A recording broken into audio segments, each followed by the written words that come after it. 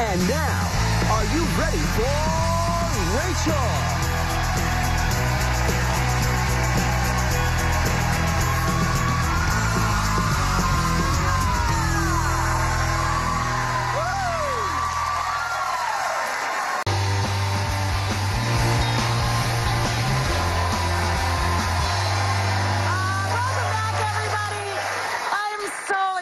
To welcome our next guest. He is the host of America's Test Kitchen, now in its 15th season. And he is one of the editors of the new family cookbook. It is over 1,100 recipes. I think, and I've written 20 cookbooks, I think this is the biggest value any family can have in their kitchen. And I'm not just saying that. I truly love this book. We think he's a rock star. Please welcome back to our show the most trusted tester of recipes and gadgets. This is Christopher Kimball.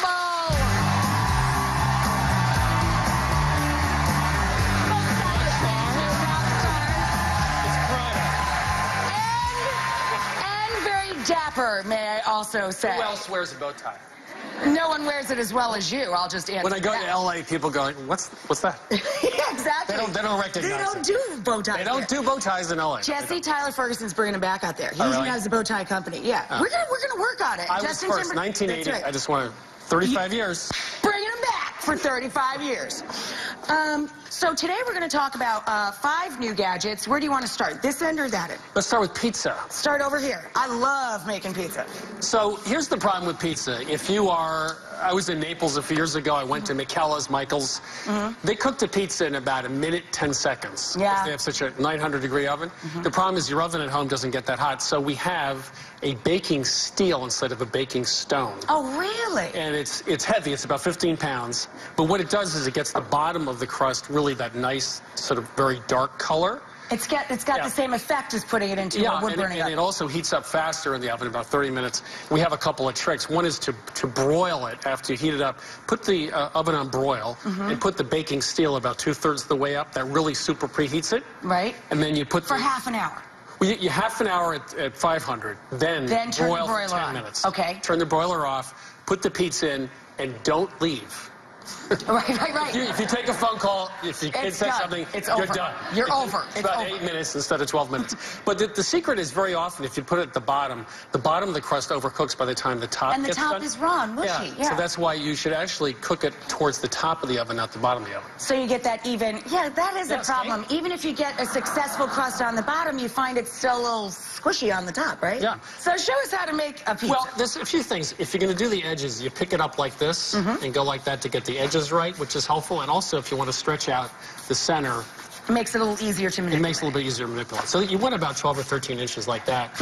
And then we will put a little bit of sauce.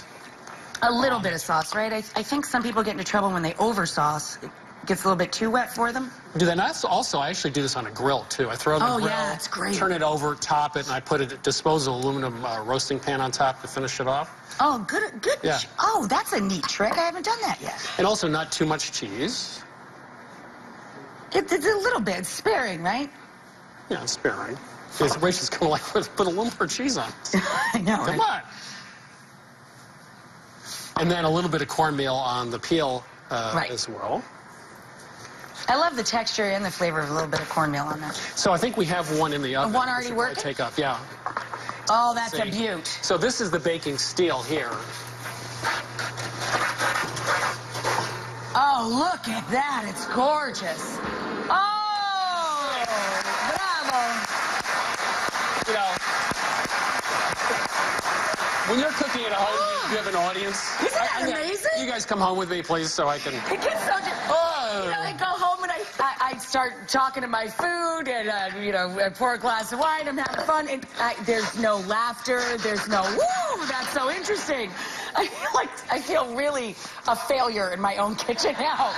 You guys have to start coming home with me, I think, at the end of the day. Yeah, absolutely.